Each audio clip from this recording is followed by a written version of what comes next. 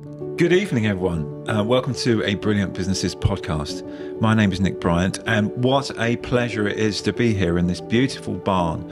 I'm at the barn in Alswick, and I'm with the lady behind the business, Kay Hamilton Crook. Hello, Kay. Good evening. Good evening. How are you? I'm all right. How are you? Bit of a pause there. I know. Yeah, I'm very comfy. Good. You're settled. You're settled. Okay. So what I'd like to do is if we could start talking about your journey as to how this beautiful place came about, because I believe it goes back to 2012 when the thought first came. Yeah. So, end part of 2012. Yeah. We had a mutual friend that was involved in the process of the entire site being renovated. And the owner here wanted this to be maintained as one whole venue and not be split into a dwelling. So lots of Thai barns have floors put in. Yes. And it ruins the actual building internally. Yeah. Externally, it still looked the same, but internally, it wouldn't look anything like it had done originally. And they were keen to keep it as original as possible. Okay.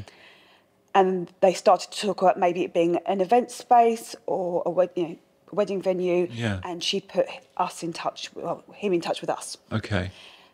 And they loved the concept of a local couple. Yes. Because we literally live a 15-minute walk from here. Okay. Being involved, and that we've got the background knowledge of that, and we've got the experience of working in the events industry, and I'd already worked at a previous wedding venue. Right. So we had the resources and the tools and understanding of what would be involved. And then that process took a long time. Yeah. Because it was completely, there was no windows really, there were no doors, there was trees growing through the windows. It was a cattle barn here, so the floors were sloped in. Right. And behind all the panelling is where they used to put concrete over brick for the cattle when they used to rub up against walls to maintain the structure of the building. Okay. To what it looks like today is obviously very different. Incredible. Yeah. So it was the thatch opposite us had a corrugated roof on it. Did it? Originally would have been thatched, but over the years, when it was also derelict, they'd obviously just patched it up with corrugated iron. So it was a very different place in 2012 to what it is today. Yeah. And you're on part of the Alswick Hall estate. We are. Yeah. So what does that mean? Does that help? The weddings? Does that help you in a way, or what does that mean? I think it sounds posh. It does, actually, yeah.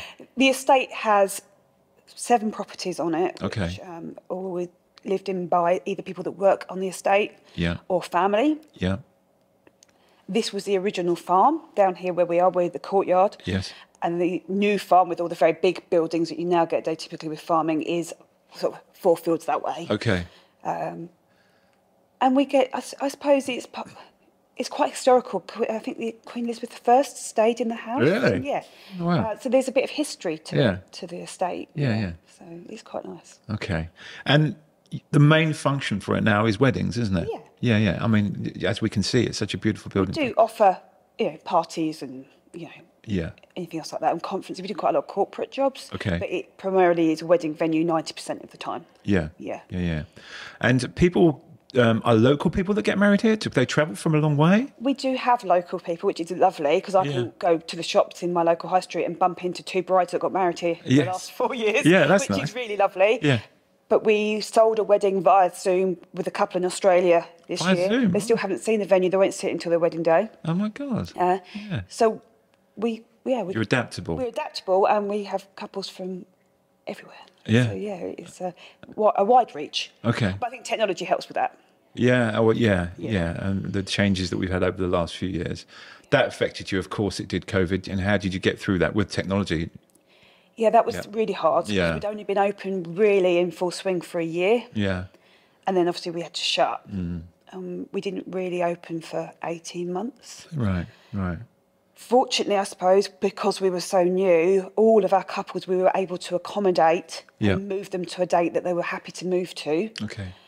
We lost, I think, out of all of our weddings, 3 due to either getting pregnant and moving on in life. Yes. to not getting married anymore, to whatever it might be. The gap. But not to any actual fault of the venue at that point, which was great that we could actually do that. We also picked up quite a lot of weddings where venues weren't able to accommodate them. Okay, A lot of venues obviously are full for three years in advance or 2 years in advance, so they couldn't move them to a date they wanted, so they ended up cancelling their wedding and coming here. Okay. So we had quite a few do that. Right. So you also plan weddings, right? We do. Yeah. I mean, you personally, within the business. Within the business, Yeah. we're an event planning wedding venue. Yeah. So couples will come to us to choose their day here, but then we will help them with the process. We don't pick their suppliers, their florist, what they're going to wear or anything like that. Yeah. But what we will do is we will ask them for all their suppliers that they're having on the day. Right. Get their information, and we will then look after that supplier and handle that up until their wedding day for them. We will make sure they've got the right insurance, the right public liability, Yeah. that they're going to turn up at the time that we need them to be here, so it's seamless Okay. for couples. Yeah. And then look after them throughout the day. So we will run the day from beginning to end. Right. Have you ever had anyone ask you anything that you can't do? Oh, good question. Put you on the spot. Anything we can't do? Only things that, for example, with an Asian wedding, they like to do painting on the Right. floor. Right. We can't do that in here. No. It's a solid oak floor. And it's heated, isn't it? It's heated. Yeah. Or open fire inside. Can't do that. No. Okay. So things like that. Yeah. Fireworks we can't do. We have a £100,000 thatch within 10 metres of the building, so we can't do that. Yeah. So there's elements of things that we can't. But I've had a helicopter fly in. Yeah. We've had a bride that was a trapeze artist, so she did trapeze art she? during her drinks reception. Yeah. We got it all set up by the pond in her wedding dress, strapped in, and off she Wow. went. We try to be as adaptable as possible, because I've worked in the industry long enough to know it's your wedding day, and I want you to have the day that you want. You shouldn't be confined by me. Absolutely. If we Yeah. can do it, if we can make it happen, then we'll make it happen. Yeah. When you say you worked in the industry long enough, what part of the industry did you do before this then? Immediate, I suppose, before that, in relation to this, was I worked at another wedding. I was a wedding planner for another venue. Okay. So I did that for 2 years. Right. And previously to that, I worked in corporate events and hospitality. Okay. So it's always been your thing. My kind of thing. Yeah. What do you like about it the most? What's the best part of what you do? Well, who's not to love a wedding day? Yeah, I mean, it's a yeah. happy day. It's a celebration, So yeah. everybody's here to have a lovely time, you know. And that joy in that day, and watching someone give themselves to somebody else for the rest of their lives, Yeah. it's such a special moment. Yeah. And we feel honoured to be part of that day. Yeah. It's always beautiful. It's not, it's never... How can it not be good? Yeah. How can it not be enjoyable? It's always brilliant. Yeah. He doesn't love a dance. And, it's that kind of... When we were talking to some couples earlier that got married here, your team were behind us, and some of them were in tears because they were so emotional about the day, and it brought back so many good memories for them. We've That built says such everything. a good, tight team here. We're all so invested in their day. Yeah. We want them to have the day of their dreams. And because we spend at least 9 months a year with that couple, building that, planning the day, from the fine out, what time they're arriving, what time they're cutting their cake, what time they're walking down the aisle. Every detail is done by the minute. Yeah. I never let anything run over. Everything runs to time, unless something drastic happens, but nothing tends to. So, Excellent. What does the future hold? What's your plans? We're not a wedding venue that wants to do a wedding every day. Okay. Yeah. So I'd like between 60 and 100 weddings a year. Right. Ideally, I'd love 2 weddings a week. I don't believe if you do a wedding every day, you can invest the time in the people that are getting married, let alone remember their names. Yeah. And that's our unique selling point here, is we are invested in each couple that choose to get married with us. And by the time they get married, or the time that their wedding day arrives, we know their nan, their dog, whatever it might be, whatever quirk it is on that day that's important to them, we would have made sure that happens for them. And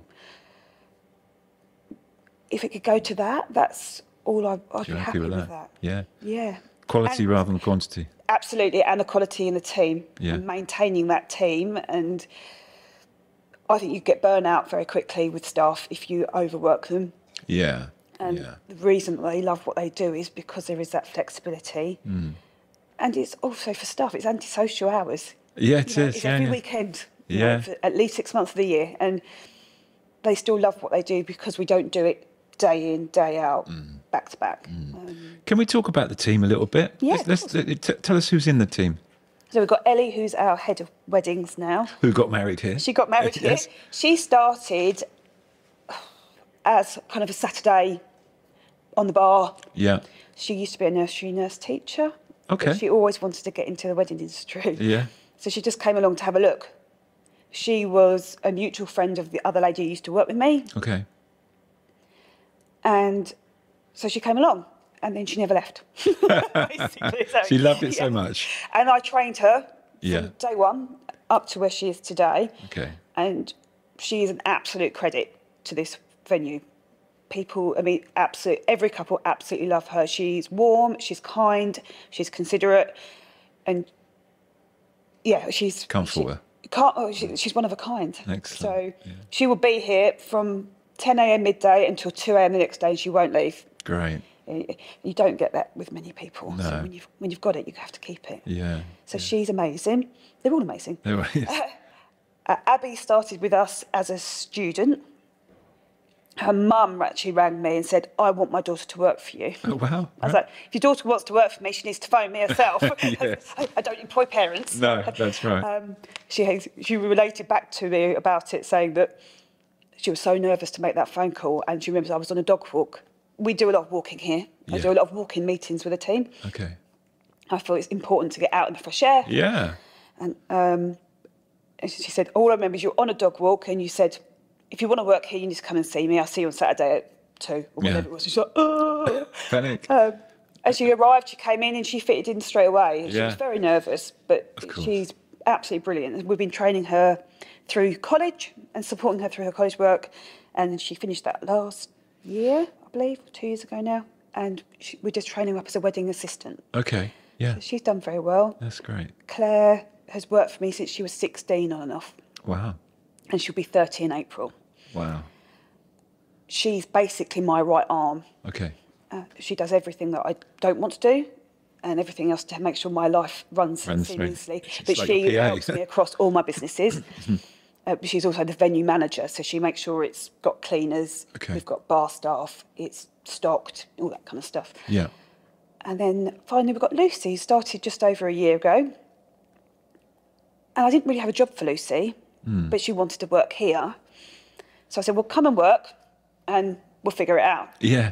I'm a true believer that people arrive in your life. Yeah. And, right time, right place. And she has naturally progressed her own job role. And she looks after all the social marketing. Yeah. She helps with all the open days. She does all the material for that. And that's becoming nearly a full-time job in its own. Right. Yeah. So she looks after all the corporate work now, all of our retreats and the marketing side of the business. Right.